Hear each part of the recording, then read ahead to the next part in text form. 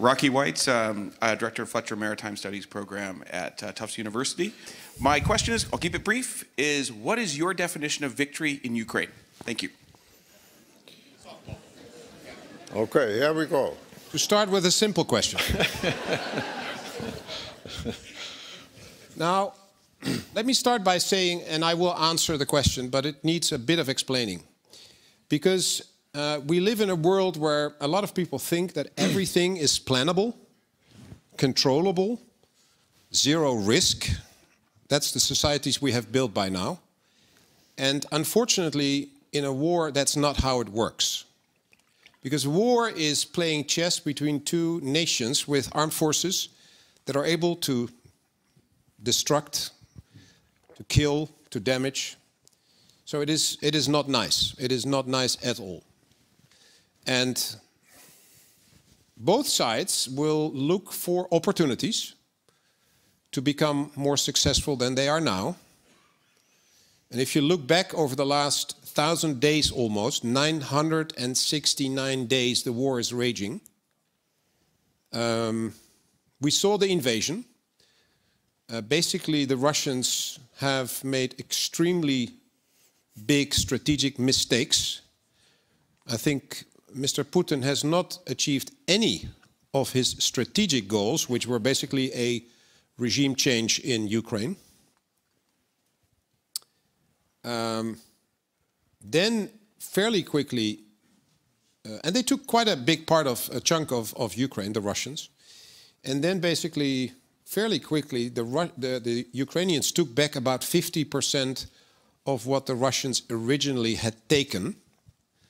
And then we came into this next phase where both sides were learning and in a way became better. And you have to become better because you lose people, soldiers, every day, apart from stuff, weapon systems and ammunition, but you lose a lot of people. It's one of the topics where a lot of nations need to think about, because whether you have professional armed forces or not, you will have to think about if you are in a conflict, after a couple of days, those professional soldiers get wounded and die, and then you have to find new soldiers. So every country has to think about this, as we basically have seen in this war. Now, both sides at the moment are looking at the same type of problems. They both look for new soldiers, they both look for new capabilities, and they both look for new ammunition. And then they will look for opportunities with those new troops and the new capabilities to either gain more territory, the Russians, or to retake territory, the Ukrainians. Now, the Ukrainians did the counteroffensive in the summer of 2023. And because we are in this sort of mindset of everything is plannable, so we thought, okay, we have given them the weapons, we've given them the training, we've given them the ammunition, so now they're going to win. But we forgot about the fact that the Russians were building these defensive works, and then every time we were talking about a type of weapon systems that would help the Ukrainians, we thought about it a little bit long because of this red line discussion. And then basically the time we took to decide to give it and to allow the Ukrainians to use it, the Russians strengthened the defensive works. So by the time the counteroffensive started, the Ukrainians had a very tough job. They had to penetrate minefields between 10 and 15 kilometers deep, 5 to 6 mines per square meter. And so war is not plannable as a lot of us think.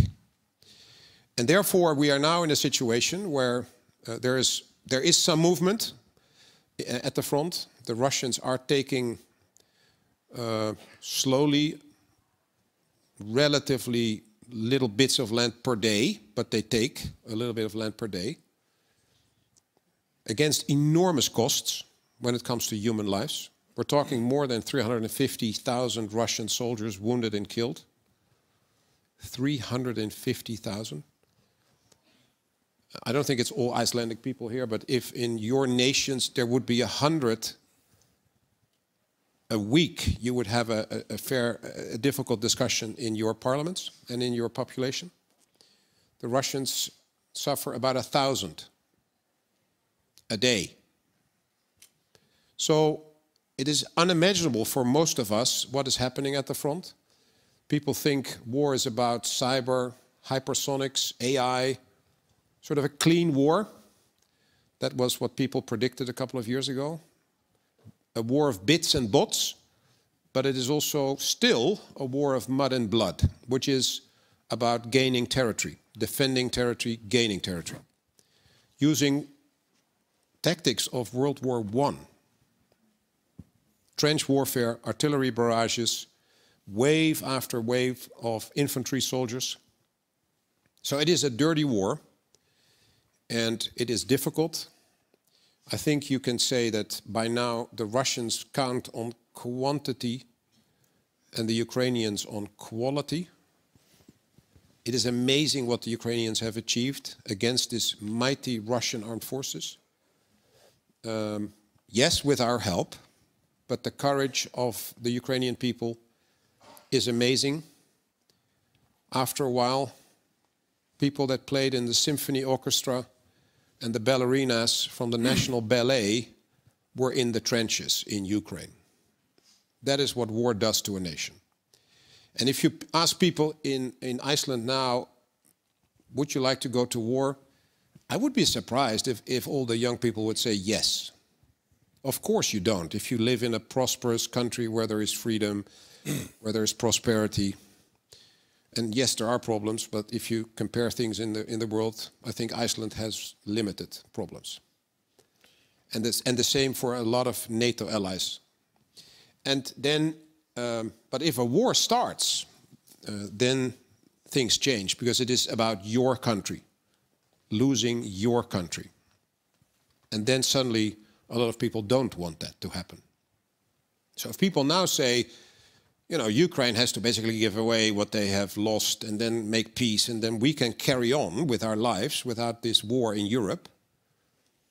You know, if you would say that, try to imagine if people would say that to you when it was about Iceland or about your nation. And I think then you would give a different answer. So war is difficult, and therefore it is extremely difficult to give an answer, a precise answer to your question, what is the definition of victory? Because it depends on who you talk to.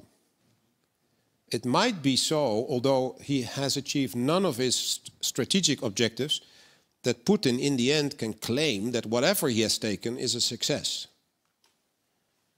Even if he would like to have the whole of Ukraine, but he still doesn't have the whole of Donbass or the whole of the Luhansk region. So he's still struggling to get the sort of minimum option.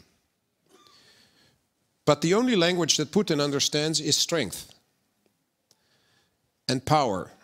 So the Ukrainians say to me that if we would agree to a settlement now, it doesn't mean that we will not have war in a month or a year time again. So it has to be connected to security agreements and a security arrangement for Ukraine.